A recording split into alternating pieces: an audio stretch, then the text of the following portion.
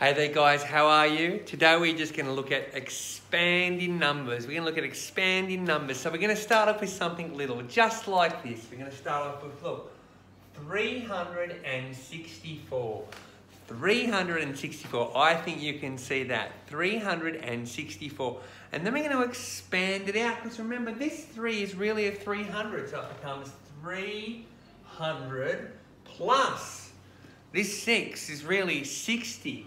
Becomes 60 plus. And this 4 is actually 4, okay? So that's what I mean when we say expanding numbers. We actually show how many hundreds, how many tens, and how many wholes or units are in that number. Hey, let's do another one.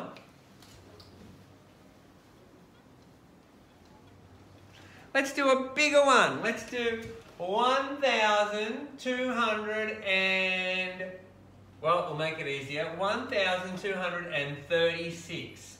And this actually looks like this. Here we go. This is 1 here is going to become 1,000 plus this 2 here, which is really 200 plus this 3 here, which is really 30 plus this 6 here, which is really 6. And there you go.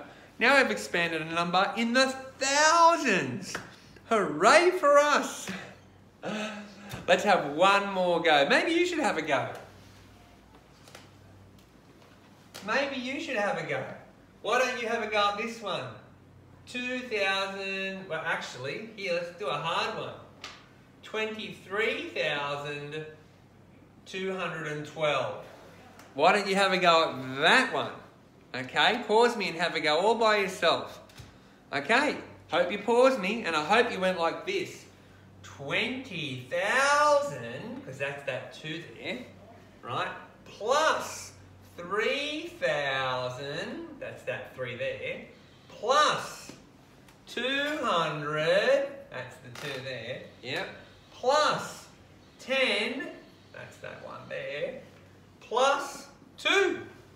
Okay, I hope we've learned about expanding numbers, okay? Obviously the place value chart's going to help you here, and here's of course your units, there's your tens, there's your hundreds, there's your thousands, and there's your tens of thousands. And if you're in my class, the place value chart lives up the back of the classroom, so go and have a look at that.